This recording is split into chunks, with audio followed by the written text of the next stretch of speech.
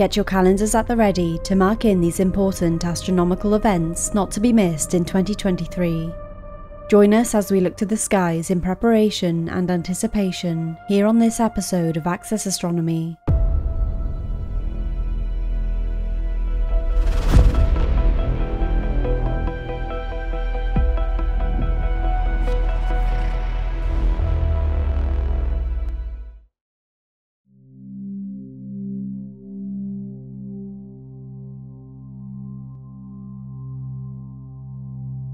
Nowhere better to start than January, albeit near the end of the month.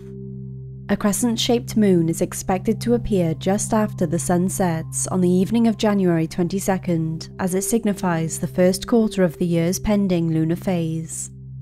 As the luminous moon comes into view in the southwestern skies above, within an hour or so of its appearance, we are set to witness two of the most prominent planets as they brush past each other in close proximity. Venus will be extremely visible to us here on Earth, and more vibrant to those with telescopic machinery as the goddess of love ascends higher into the southwest regions of space. As she is being tracked in her ascendancy, we notice the ringed body of Saturn, the sixth planet from our Sun, as it descends counter to Venus, sinking closer and closer to the horizon as the month progresses.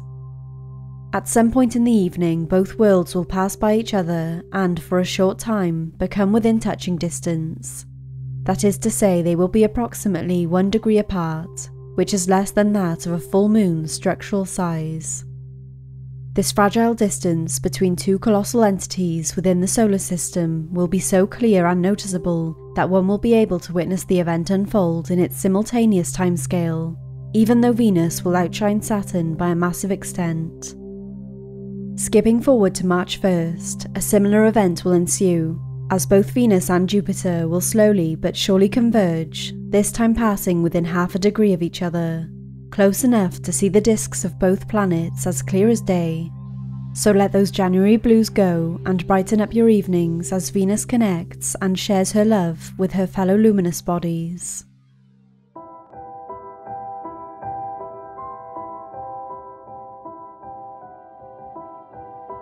For those who are interested in astrology and/or Greek mythology, April will represent a significant period in the link between astronomy and folkloric legend. Pleiades, also known as the Seven Sisters, are commonly referred to in Greek myth as the seven daughters of the Titan Atlas, bearer of heavens, and of Pleione, the Oceanid from Mount Selene in Arcadia. The siblings formed a constellation of stars under their names: Maia, Electra, Taegete, Seleno, Alcyone, Sterope and Merope. In astronomy, the Seven Sisters are described and understood to be an extensive cluster of celestial bodies which contain hot, blue-coloured luminous stars that have developed over the last 100 million years. These are located in the northwestern region of the Taurus constellation in the astronomical plane, approximately 450 light-years from Earth, which isn't too far away. On the evening in question, April 11th, just after sunset, the Pleiades open star cluster will announce its presence in the most visible form, as well as Venus. Both the planet and sister group will be so vibrant that it will be easy to study their uniqueness through the most basic of telescopic equipment. The formation of stars between Pleiades and Venus, which calculates to more than 3,000 stars, will interlink briefly in space, thus adopting Venus as their eighth sibling, as well as illuminating Mercury, whose structure will reach its highest point. In terms of actual distance, Venus herself will be 100 million miles from our own planet, whereas Pleiades will reside roughly 2.6 quadrillion miles away. Talk about a long-distance relationship.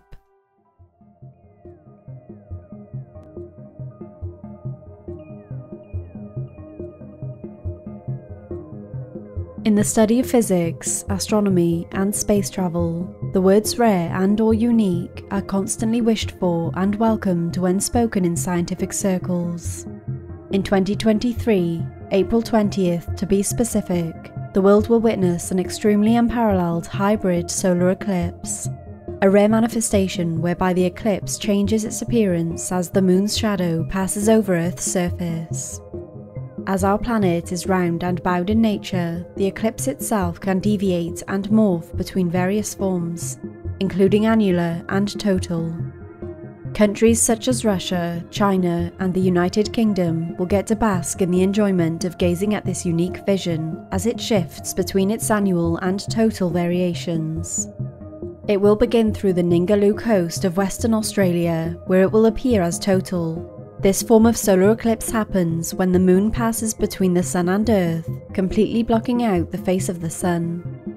Our Australian friends, who are in the right place at the right time, within the moon's shadow, will witness this total eclipse in full view as the sky turns dark and the sun's outer atmospheric corona shines around the dark globe above them. From there, this fascinating migration will extend through the West Papua province of Indonesia and across the islands of Micronesia. At this point, the eclipse becomes annular. This form occurs when the moon continues to pass between the sun and Earth, this time when it is near its farthest point from Earth. Also known as the Ring of Fire, the moon, being the furthest from Earth, will be smaller in comparison to that of the sun, thus it will not completely cover it. Therefore, the eventual display will project the moon as a dark circular object on top of the larger, brighter sun, where the Ring of Fire will be seen around the circular entity. The eclipse will eventually come full circle in the middle of the Pacific Ocean, near the Hawaiian Islands, as the transitions complete their cycle. Fast forward to October 14th, and viewers across the Americas will observe another Ring of Fire. Beginning in the state of Oregon at just after 9 AM US Pacific Time, the visibility of the eclipse will run through Utah, New Mexico, and Texas before trekking over Central America and ending just after sunset in Brazil.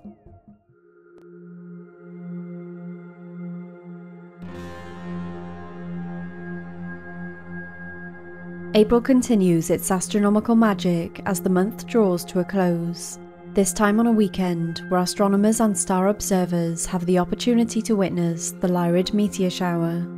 As the evening ends on Saturday 22nd and the early morning hours creep into Sunday 23rd, the crescent moon will have set and darkened the skies for many to observe a plethora of shooting stars, many of which would have been undetectable at any other time in the year. The star constellation of Lyra, which is one of the modern 88 constellations recognised by the International Astronomical Union, will illuminate its brightest star, Vega, to its most radiant. Also known as the falling vulture, the star system is described and illustrated on maps as a bird, representative of an eagle or vulture, as it clutches a harp or lyre, and is overhead in temperate northern latitudes shortly after midnight at the start of summer. Vega will highlight the meteor shower itself, where in the darkest of areas, it is predicted that as many as 20 shooting stars will be apparent each hour. You may have to get up early for this one, but it will definitely be worth your disrupted sleep time.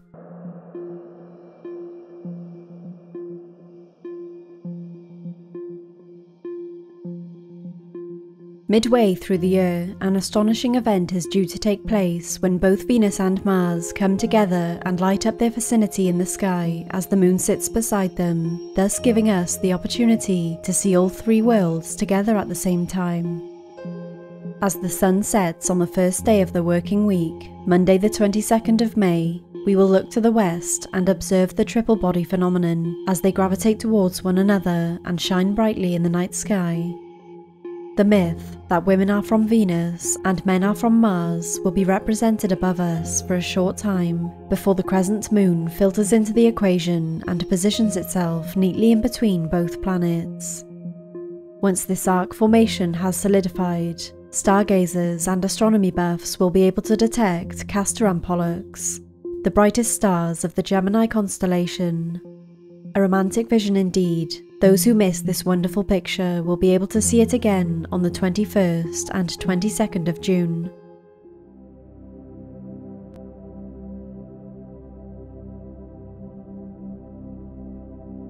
Every year the Perseid meteor shower comes to town. and is considered to be one of the brightest, most spectacular of all meteor showers. Associated with the comet Swift-Tuttle, the meteoric group is called Perseid due to the origin point from which they appear, which is within the constellation of Perseus. During the month of August, the Perseids will be most prominent during the night of the 12th of August, leading into the early hours of the 13th. The Swift-Tuttle itself emits multiple forms of space debris during the summer months and amid clear skies, which means that many of us will be able to observe between 60 to 100 meteors per hour. The comet's excess debris has an annual collision with Earth and generates a multitude of shooting entities as they burn up and simmer into our atmosphere. In 2023, the meteors are expected to span a large area of the night sky and will be easily visible to the naked eye in the most unpolluted, cloudless of regions, without the need for special equipment. The best vantage points can be found using meteor shower maps or applications, so it may be handy to get downloading as we settle in for an evening of meteoric mania.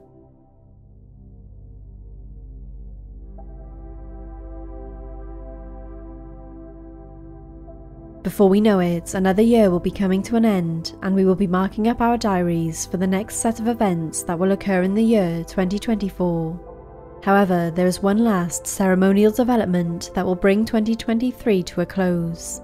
In the days leading up to Christmas, we have the opportunity to celebrate early, as the Geminid meteor shower lowers the curtain on our astronomical journey through the year. Similar to the previously mentioned Perseid shower, it is believed that even during the winter months of cloud and snow, 120 meteors should be visible per hour as the night progresses. The reason for this is due to the longer nights and new moon being out of sight in the night skies above us. This will ensure that even the smallest, faintest of stars and meteors can be seen before 2023 draws to a close. During the month of December, the shower's radiant point in the constellation Gemini is above the horizon and most prominent on the evening of the 14th.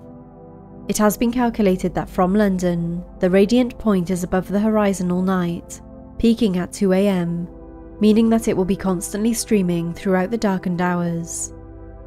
England's capital city will be facing towards meteors as they shoot through the nighttime azure, thus maximising the quantity that will subsequently travel downwards, producing short trails that last a few seconds and are close to the radiant point. Then it will all be over. 2023 will be history, and 2024 will bring forth new beginnings, here on Earth and across the astronomical plane of space. As the years go by, we are constantly surprised and amazed at the new discoveries and evidence which are found and presented by the likes of NASA, as well as the constant optimism projected by our space exploration industries. Perhaps one day we will be able to inhabit other planets. Perhaps we will discover new intelligent life forms, or even travel back in time. Who knows?